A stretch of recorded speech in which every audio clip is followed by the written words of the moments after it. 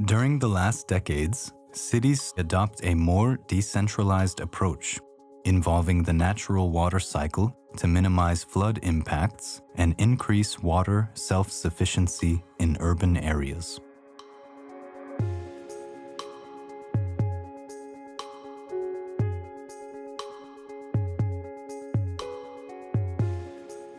The natural water cycle involves the continuous movement of water through the processes of evaporation and transpiration, condensation, precipitation, infiltration, and runoff. To find the ideal water management for your city, you have to look at the local natural water cycle. In the Berlin-Brandenburg area, 80% of the precipitation evaporates, with only 20% going into the underground, thus resulting in almost zero runoff. Sealed surfaces such as buildings, roads, and other impermeable surfaces are responsible for the high amount of runoff and for less rainwater infiltrating into the soil. The lack of evaporation in urban areas is one of the main causes of urban heat islands. Progressive city planners are using the local natural water cycle as a planning tool. The first step towards sustainable water management is the retention of rainwater. In the past, the philosophy was to get the water out of the city as quickly as possible. Today, it is to keep it in the city as long as possible without causing any damage. Nature-based solutions can protect, manage, and restore natural or modified ecosystems.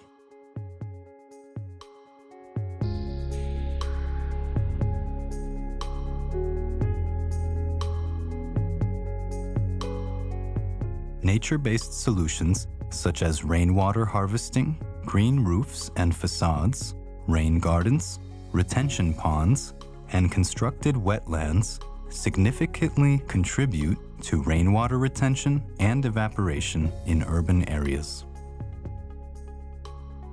For cities like Berlin, rainwater harvesting and evaporation are the first options for rainwater management before infiltrating the rainwater into the ground. Firstly, due to the cooling effect of rainwater. Secondly, since Berlin's drinking water originates from the surrounding regions, its quality is affected by the infiltrated pollution within the urban area. Plants are real masters of evaporation. Therefore, it is obvious that green roofs are an easy implementable tool for this. Green roofs with 5 to 12 centimeters of growth medium evaporate approximately 70% of the annual precipitation. 30% of it will flow as surface runoff, mainly during winter. Companies all over the world are trying to find new techniques for growing plants on walls vertically. With green roofs and walls, the total green area of a building can increase significantly. Phragmites australis, known as the common reed, is a wetland plant with high evaporation rates. In city environments, the plant can evaporate more than 20 liters of water per square meter a day, 2 to 3 times the evaporation rate of freestanding water. Reed has a higher tolerance to pollutants in rainwater and is resistant against heat waves and changing water levels. This illustrates the high potential reed beds and other wetland plants offer for rainwater retention in cities. Trees in parks and forests evaporate water as well. Cities usually heat up to several degrees more than the neighboring forest. The hot, dusty air in the city is cooled, filtered, humidified, and recirculated near the ground. During hot summers, trees, green roofs, and facades need additional irrigation, preferably with harvested rainwater from surrounding areas. This is one way to restore part of the natural water cycle. But what about using rainwater to conserve drinking water sources?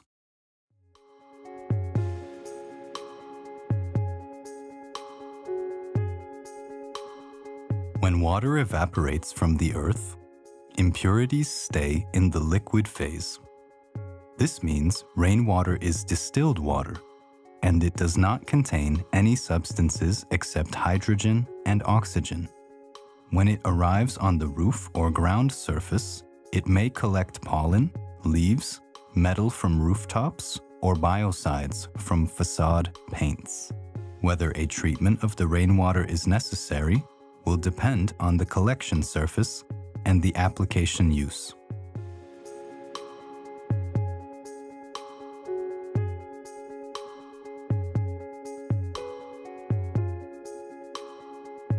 For some applications, rainwater is even more suitable than drinking water. Plants flourish better with natural soft rainwater than with hard drinking water.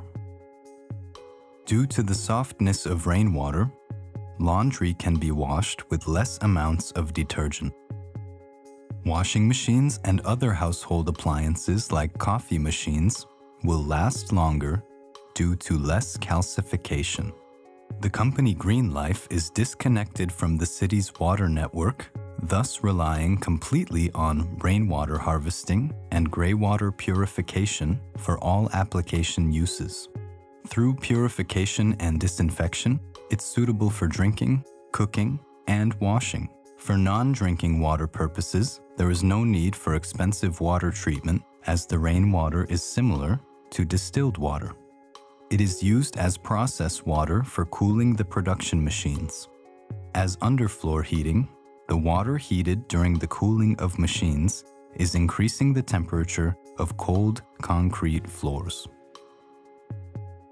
In the Bels-Lüdecke-Straße neighborhood in Berlin, the polluted portion of the rainwater, the so-called first flush, is collected and treated using planted soil filters followed by UV disinfection.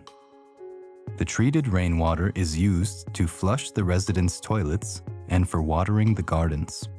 As a result, only the largely unpolluted rainwater enters the surrounding water body. Rainwater can also be used for indoor cooling purposes. Rainwater is sprayed into the exhaust airflow of the building, and the supply air is pre-cooled via a heat exchanger, known as adiabatic cooling.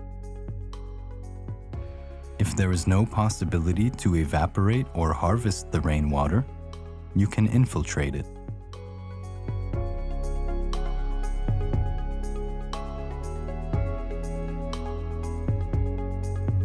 If you want to infiltrate rainwater into the ground, you can do it using surface infiltration, permeable pavings, or a vegetated swale. This has the advantage of using the vegetated topsoil as a natural treatment plant. Pollutants in rainwater are removed by absorption, filtration, sedimentation, and biodegradation processes during soil passage. Another technical means are infiltration trenches. Where space is limited and soils are moderately permeable, swale trench infiltration can be used. Due to a lack of unsealed areas in cities, you often must take the whole process underground. If rainwater is polluted, for example by traffic, you need to pre-treat the rainwater prior to infiltration. The infiltration tunnel here has a pre-connected treatment pit to clean the rainwater. There are several ways and products to treat rainwater from parking spaces, roads, or metal roofs. Depending on the surface, your treatment needs to focus on certain pollutants which should be removed before infiltration. In cities and on highways where more space is available, reed beds are often used for rainwater treatment in constructed wetlands. For a sustainable management of rainwater, we should look at it as a resource for drinking, washing, and cleaning, and as an instrument to regulate the microclimate by restoring the natural water cycle.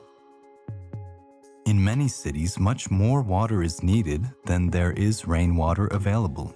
Therefore, to reduce the water import, you need to find more sustainable water sources inside the city. One of these sources can be greywater.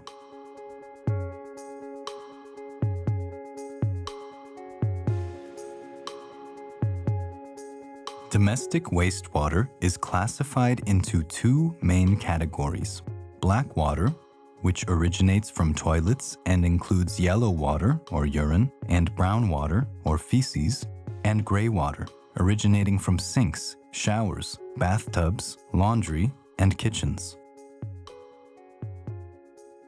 First, you need a second pipeline network to separate the water flows, the so-called dual pipe system.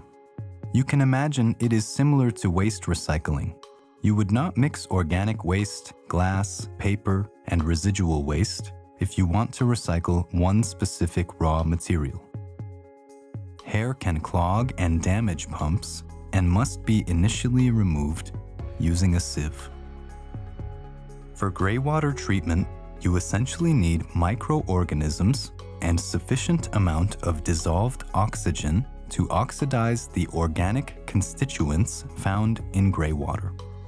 The next treatment stage is to free the water from suspended solids and microorganisms. This is achieved using either a membrane or a sand filter.